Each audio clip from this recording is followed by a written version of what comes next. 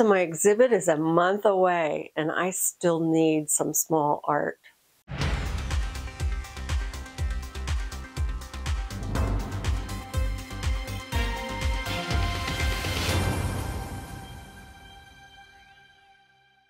Welcome back, friends. So today I decided I'm going to do another collage. Now the papers keep piling up. I'm making so many gel prints, but I'm not doing enough collage. So I love when I work on these small panels. I just love the way they come out in the end. I'm always so pleased. I struggle through them, but then in the end, I love the result. Anyway, let's stop talking and let's just go work. Okay, so I pulled out a bunch of papers and I had every intention of using some of these, especially that like transparent one right there and this one I'm holding in my hand. I was like looking for a color story. I was looking for simple papers and busy papers, you know, small textures, large, bolder textures, grunge. I was looking for a little bit of everything. And a lot of these didn't even make it into the collage. You will see what I picked in a minute, but you know, some of the things I thought I wasn't going to use, I ended up using. And some of the things that I didn't even pull out in the beginning ended up in the collage. All right. So let's see, we'll do something like maybe varying widths like that. Put this at the top, maybe, possibly. I love this color combo. I'm not too crazy about that, but I think it's going to get covered up because I'm going to put something over the middle that marries with the other two that I've done that are the same size panel. This is for my exhibit in May. And all three of these will hang together, so I'm thinking that I'm going to introduce the same black mulberry paper in that area right here is what I'm thinking. So, and I don't know where this is going to come in, probably nowhere. Oh, maybe it's going to overlap in one of the stripes. That might be good. Depends on what color stripes I use. Actually, this yellow was screaming at me earlier as a stripe, because I love the simplicity, but the grunge. Also, this color is a nice strong color. Maybe that could be the skinnier stripe. Of course, then I have to decide. Oh, I forgot about this paper. Oh my God. Yeah, this paper might have to go down here. Look at that. And then maybe we tear paper, I think. Maybe cover up some of the white areas and just bring in some other shapes and colors. And maybe this is where I can overlay this a little bit. I don't know, it's going to be busy, I think. I don't know. I need one focal point. I was hoping it was going to be this and this. Maybe I'm just, this is rice paper and this is a black board. So I might have to put something underneath it first. Maybe. If I put this underneath or find some other really simple paper, then I could put this on top. And if you see that other paper underneath, it won't be so bad. I don't know. I shouldn't fall in love with the paper. Okay, so let's not fall in love with this paper. We will use it for something else. This might be, just doesn't fit with this. This is definitely going to be a stripe. Yeah, I'm going to leave this color out of it because these two will be better along with that. And I might have to just go find some more papers. Let me see, does this, anything here work? Maybe when I tear it. See, I also have another piece that I could bring in down here like this. But I need something for the background. And I want something simple. I don't want it to be too busy. Okay, I've got to go look at some more papers, but a plan is coming together. Okay, so I think I have a plan. I think I'm going to anchor this at the bottom in the dark. I made these papers for the sides of one of my canvases, and they were meant to be like subtle patterns on the side of the canvas. So I think I'm going to anchor that and, you know, glue this, you know, my stripes and this, and then we will collage on top of that. Okay, I'm glad we got a solution. I could not find the right paper. Just no matter what I did, I could not find the paper that just said yes. Okay, I'm going to use the smaller one so it'll be more portable. And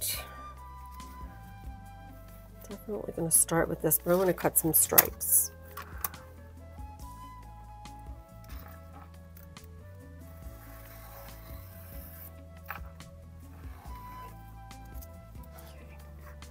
So I think I want this to be a thinner one. Now this one doesn't have all of the lines like my bigger one does, so I'm going to try to eyeball it as close as I can. So cutting these strips was really challenging on this mat. I don't know what I was thinking. I really should have pulled out the bigger one. But anyway, we'll move on. So first I decide that I'm going to like use the width of my ruler, but that was too thick. So I start to like trim these down, and then, you know, then I thought, wow, maybe they're too similar. I wanted them to be like, you know, a small, medium, large kind of thing. Like these were too similar. So then I had to trim down the yellow to get more of a skinnier piece. And then I decide that I'm going to bring back in that teal piece that I had and just have like a sliver of it. And as you can see, I'm still struggling with the mat. You know, I live and learn.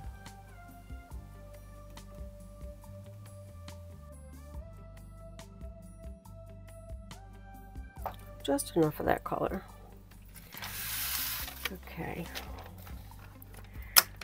So I kind of like trying to see, I like this side better, I think, right here. But I don't like this white blemish. So let's go.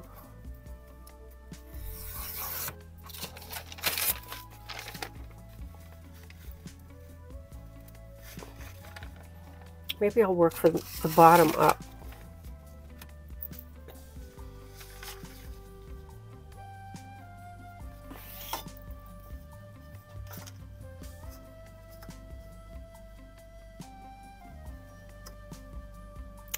See, there's no other lines in between. So definitely the other board is so much better. Okay, so if I put this here, then I line all these up, and then I can position that. Then it's still bottom heavy, and this is going to go here. This is definitely going to go here.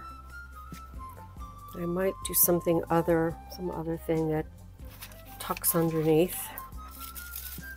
So I'm thinking I need to introduce maybe this color again down here. I don't know. It's such a pretty color. I don't know if I have papers.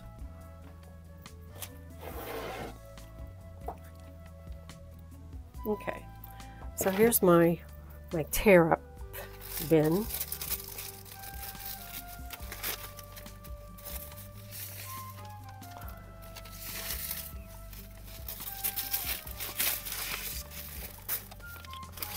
definitely we're going to be using this, but later. So this is also from the same sheet, and I do love this purplish color, so maybe, I don't know. Oop, here's a bigger piece.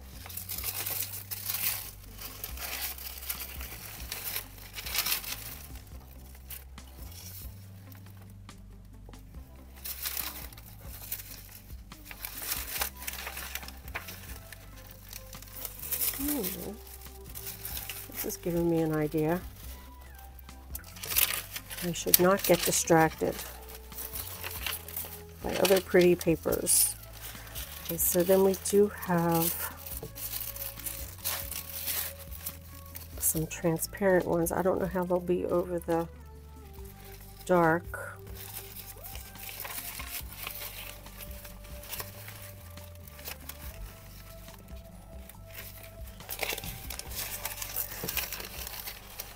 So selecting the papers is like one of the hardest things, and a lot of times when you want to try to use up your scraps, you just don't always have the right colors. But here we got some nice colors.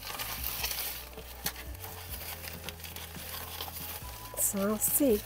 We've got the scrap, maybe we could use that instead. Okay, now we're really getting into old stuff.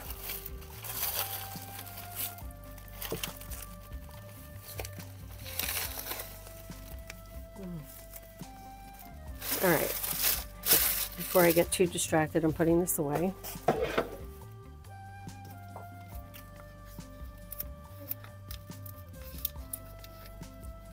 That's a shame. Anyway, this is similar up here. So I might try to tear something here. We have a circle cut out there. This I don't think is going to work. This may work. And these I don't think. All right, so let me see. Should we introduce? No. I want to stick with this color combo. I do like this. Oh, maybe that's a good solution here, because then we're going from the teal. But we're suddenly introducing this arc, so I am going to tear it. Tear the other way.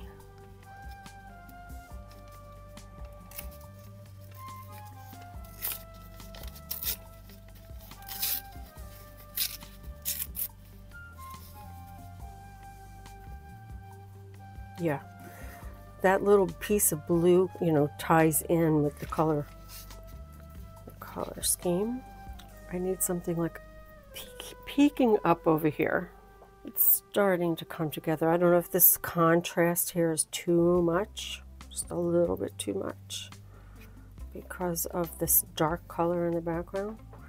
And maybe, I know I said I didn't want to use the purple.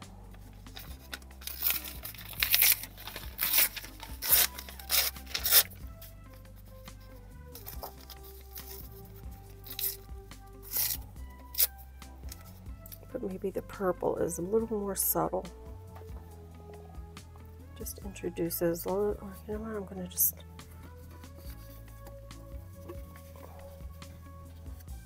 okay, I need one more.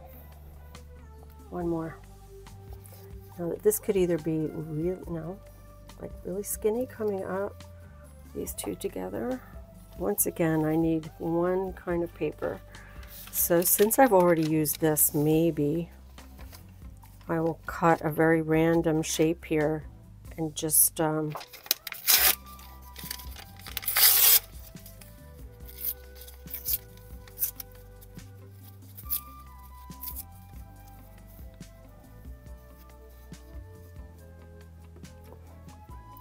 I'm a big fan of purple and red.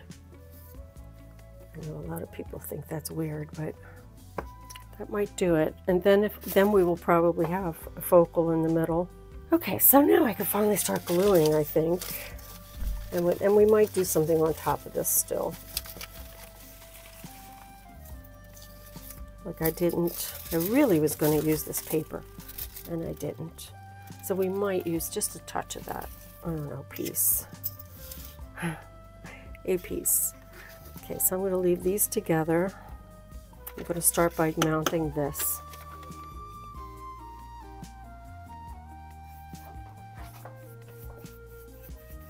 So you might see a lot of gold flecks on my table. I was doing some gold leaf tests this morning, and so gold leaf is everywhere. Who knows, maybe some of it will end up in here.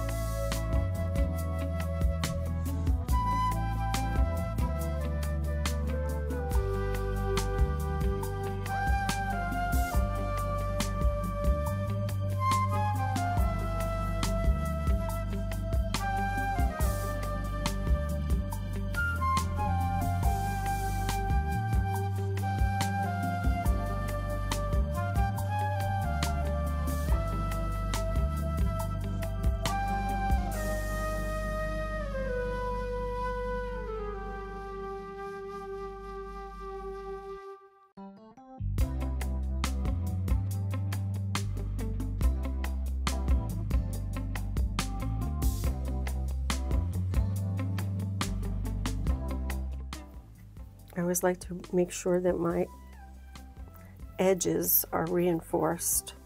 Sometimes they dry faster and then they lift.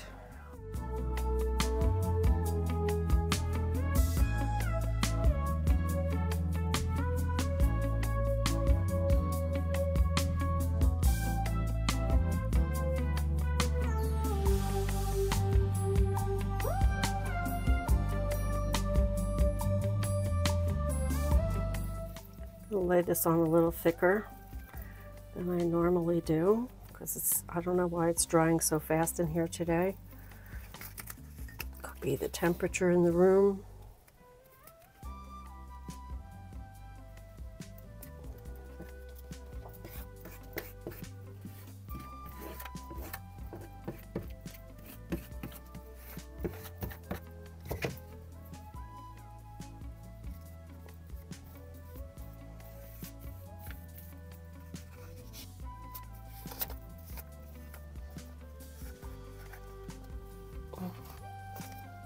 See how easy that edge was just lifting?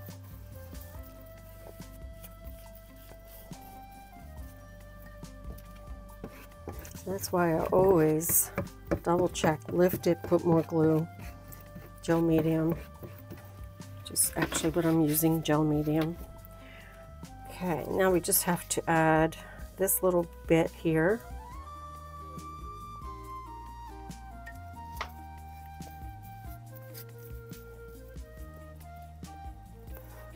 I might wait for it to dry before I add the other pieces to the bottom.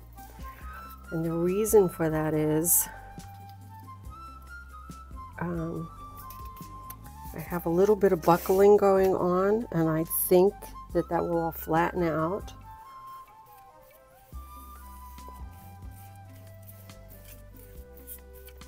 Most likely it will flatten out. I'm going to leave that little bit of black there. I like that.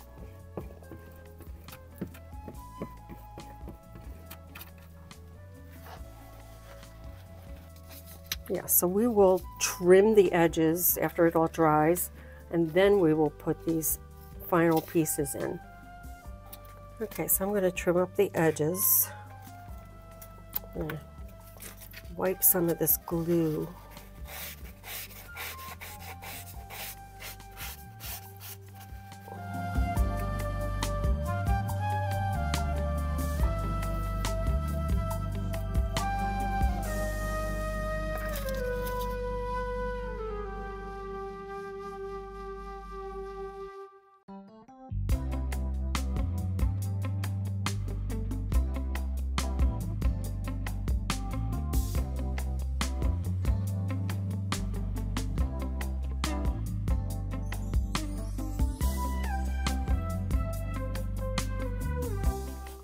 So one of the things that I realized is if I use this here in the center area, overlapping top and bottom, you don't really see it over this pattern. So I found this little bit and I might put it here. It'll probably, because it's rice paper, not rice paper, it's deli paper, it might still darken, but will still allow some of this to show through, unless I can find another piece. What I might do first is get these two pieces down.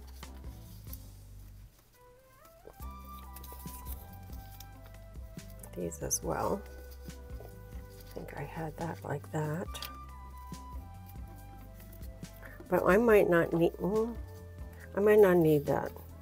If I'm going to use this, it almost looks like it was cut from that. Maybe that was meant to be. So I'm thinking, I don't really like this, but I love that little bit of yellow.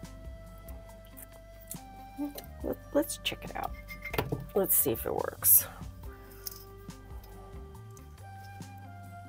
I'm gonna cut it right here, very lightly. This paper is so thin, you barely need to touch it with a blade. Let's see what happens when we glue it down. It might go so dark that I might hate it. Or it might be just enough color.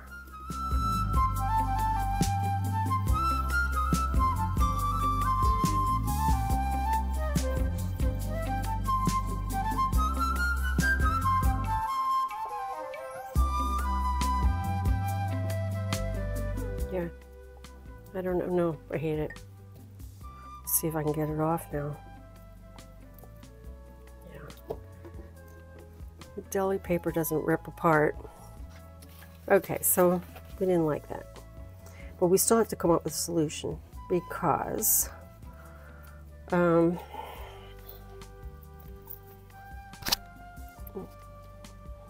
this is still not going to show up. The other option is I could put it all the way up here and only have it up here, and go back to my original idea of using these two little pieces of paper.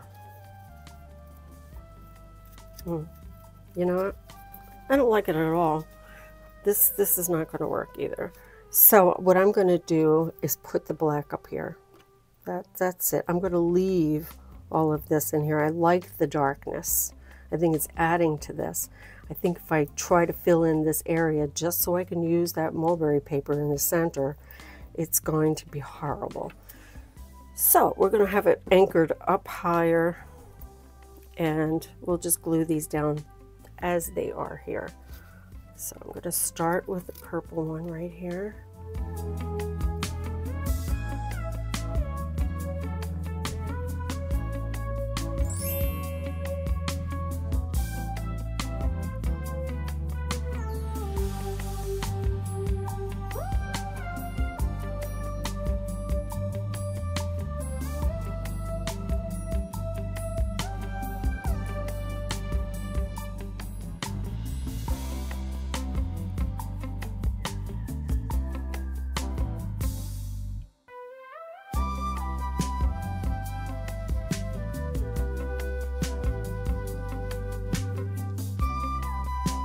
Now I need to see which part of this I want to use.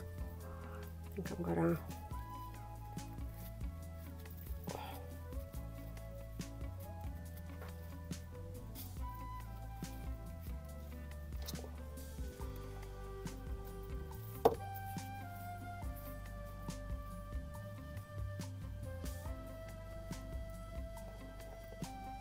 I like the randomness. Oh yeah. I think it's coming out nice. Okay, hopefully I had it in frame. So let's glue this down. You really need a good amount to make sure that you have it completely adhered.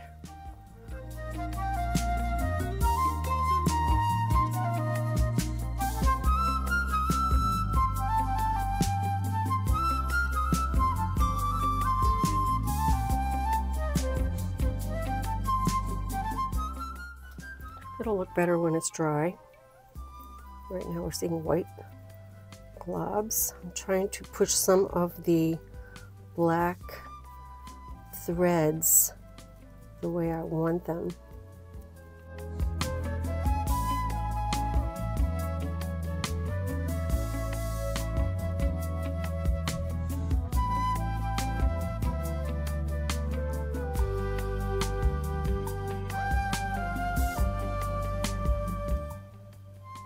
I wish there were more threads going out this way. Maybe I can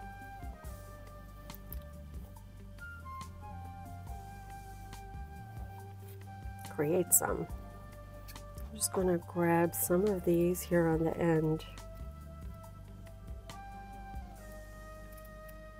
and see if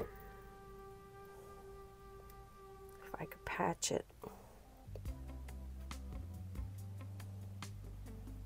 And of course they're not going the way I want.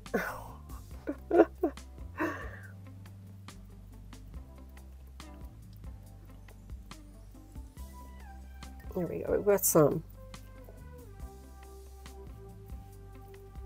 I just want to have a little balance here. Let me see. Something going on right here. That's fine.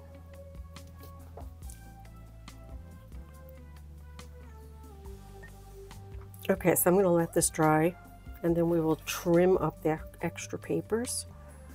And this is going to have a satin finish on it. I think it'll be really nice, and it'll go really well with the other two. I'll put them up on the screen.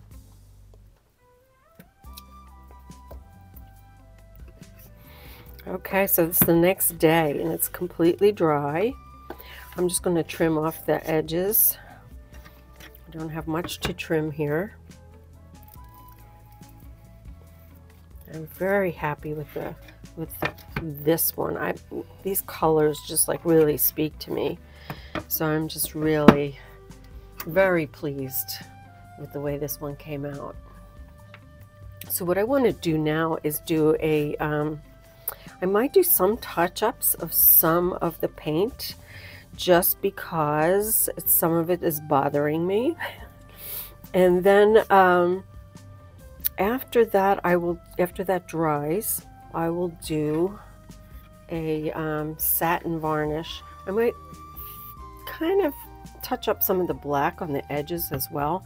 I don't like to see the white of the paper, so I'm going to do a slight, very lightly.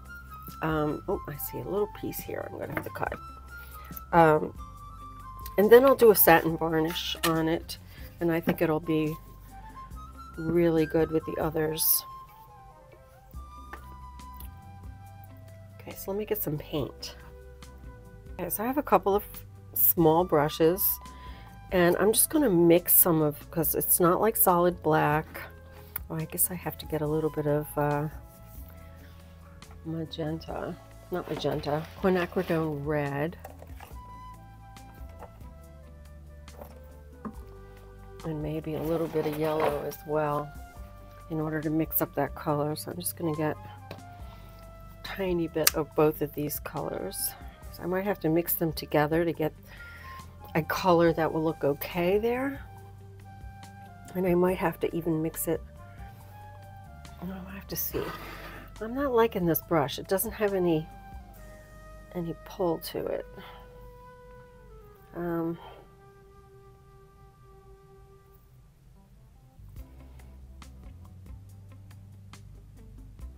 Yeah, it's not giving me any resistance. I don't like that. But took away that really harshness. We put just a little bit more of the quinacridone red. And then let me just dull it with my finger a little bit. Put a little bit more yellow.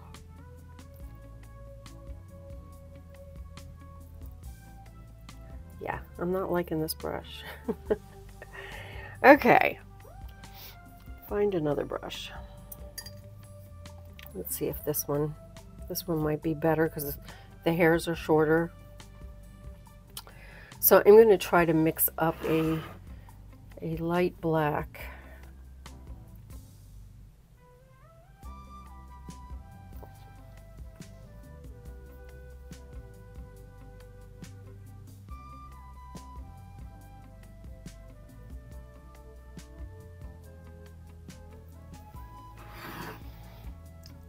Just for some of the areas that are kind of screaming out at me. It's not a lot.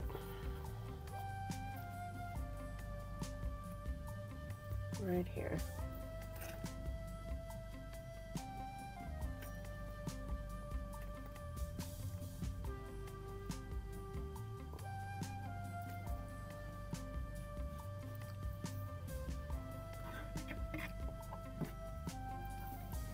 I frequently like to finger paint.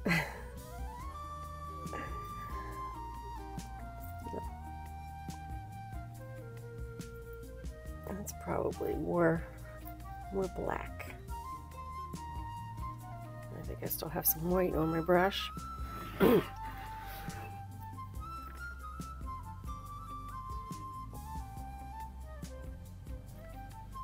Okay, so there's just this little area right here, and maybe right here, and maybe right here.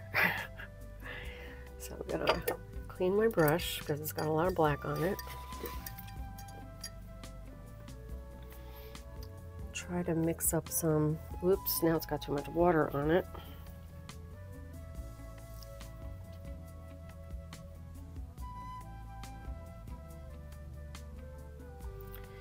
Maybe needs a little touch of yellow.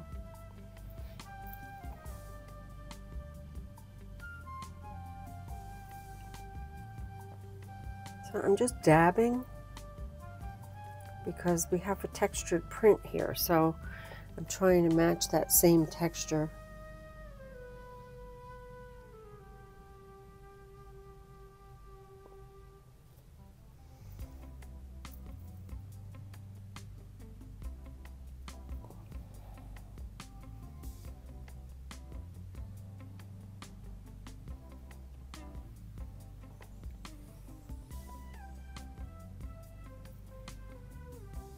And that pretty much does it. I like this lacing that's going on, so I'm leaving that. I am loving this area right here. I don't know, now that I see it upside down, it's just beautiful the way these two papers blended together. Those two colors are just gorgeous. And I love how we just have that one different tiny little bit of this purple color. It's not anywhere else, but yet it's just enough.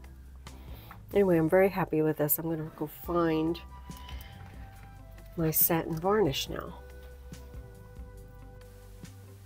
Okay, so this is the brand that I like, Liquitex Satin Varnish. It really dries beautifully. It's very fluid, very liquidy. And I put a little bit too much, so I end up struggling because I put a little too much. So start with just a little amount and then add more if you need. Don't make my mistakes. Anyway, spreads out really nice. It's self-leveling, so in the end you're going to have an even coat. It's going to level around the texture of that mulberry paper, which is going to be, you know, a better result than if I had used something that covered it like a resin. And the satin varnish is a little less glossy than the gel gloss, obviously.